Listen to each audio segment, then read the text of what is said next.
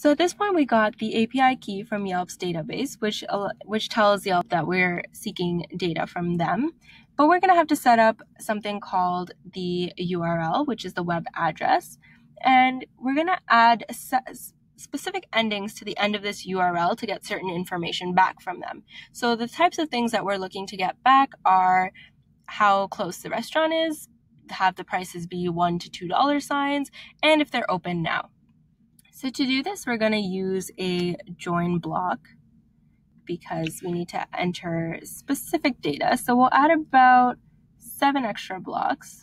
1, 2, 3, 4, 5, 6, 7.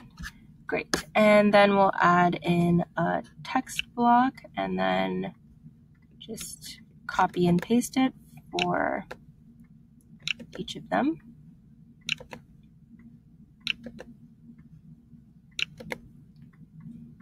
Awesome. So now we have the blocks ready and we want to take a look at some code. So we're going to go back to the documentation, and to get to this page, you're going to click on business endpoints. So this is what code looks like. And if you're confused, don't worry about it. We're going to go through this together and you will become an API pro after this. What we need to do first is set ourselves up to be able to receive information from Yelp. So you see this section over here that says request, followed by get and a URL. We're going to copy this URL and we're going to go back to the blocks. We're going to put it in the first block here, and we're going to also type search and a question mark. So this, remember, is a very specific format that software engineers use. So this is the URL that we're going to be using, and we're going to be adding some things to it to get the information that we need. And remember that software engineers use this very specific format, so we'll go through it and see what we need to add. So in the next block here, we want to specify that the category of information that we're receiving is about restaurants. So we do this by typing in category equals restaurants. There we go. So we're sorting all the information from the database into our restaurants variable.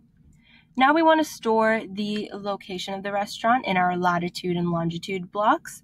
So we're going to start by ampersand. Again, very specific format.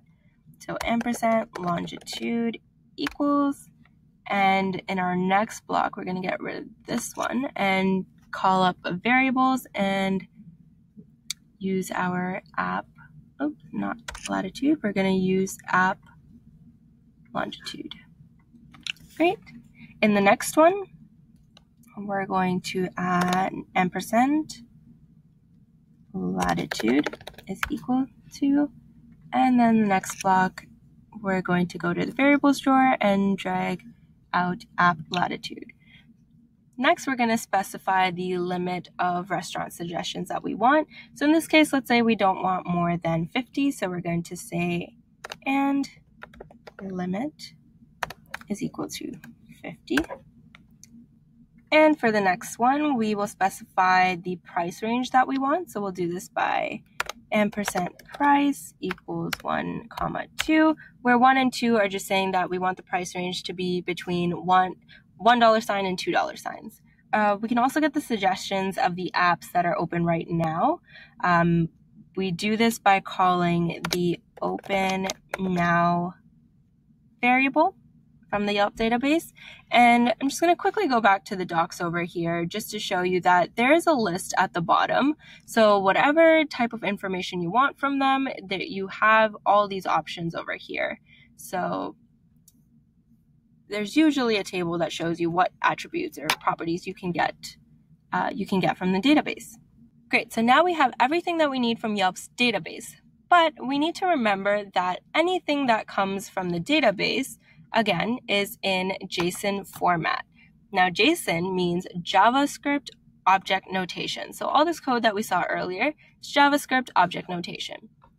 Now, what does that mean for us? Basically, the code is in a specific format, and in order for us to use it, we need to convert it into another format that our app can understand. There is a computer science term for converting the information, and that's called parsing the data.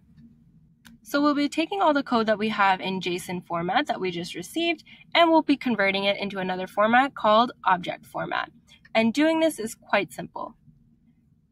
First, what we'll do is we'll grab an in-web API call get block, and we'll put that right here underneath the from web API set URL to block. The web API call get block has three main components: response, status, and error. We really only need to worry about the response because that's where all the data that we retrieved from Yelp's database is stored in. So what we're going to do is we're going to grab the set app object block, and we're going to use the drop-down menu to select app restaurants. We'll go to the objects drawer and get this get property name of object block here.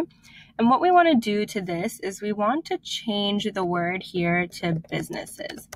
And why we're doing this is because if we go back to the Yelp documentation, we're using businesses. That's the property name that we're getting information from. And then what we want to do is go back to objects. We'll grab a get object from JSON, and we will take the response block and add it here. So what we just did here is that we're specifying that the data that we got is from JSON format, and we want to convert it into object format. And just remember that the data that we got is stored in response. That's why we have it here, so that the response that we have is in JSON format and we're converting it into an object. The last thing that we want to do on this screen is navigate to the results screen now. So we're going to go into the control and we'll bring out navigate to. Put it here and change this to results. So this is saying that we'll navigate to the results screen, and again, the results screen displays a restaurant suggestion and gives you more information, or it allows you to generate another random restaurant.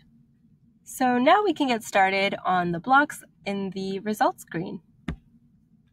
So what we want to do on the results screen is take all the information that we got from the Yelp database and store it in their corresponding variables. And we'll do this in a very similar way that we just did on the options screen at the end, where we converted the JSON format into objects. So we'll start off by taking a to do something block, and this is from the functions drawer, and we're going to change to do something to get random restaurant, so that way it's easier for us to remember what this function does. Now we're going to start storing data into our variables. So we'll grab this set app object to block here. We'll go into lists, get a random item of list block, and then we're just going to actually get rid of one of these.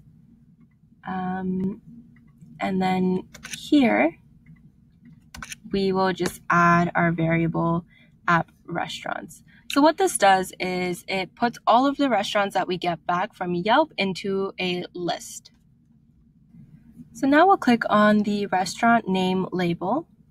We'll get from restaurant set name to.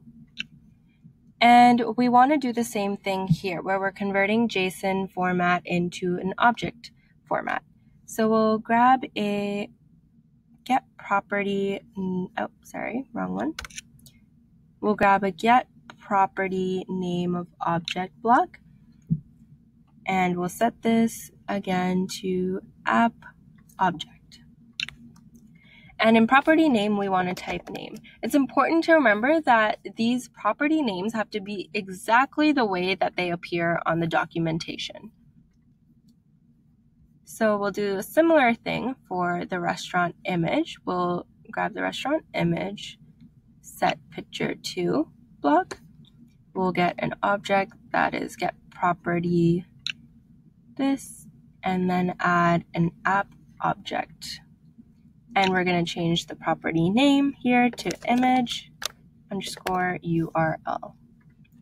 And lastly, we want to set the app link to the URL property from the database.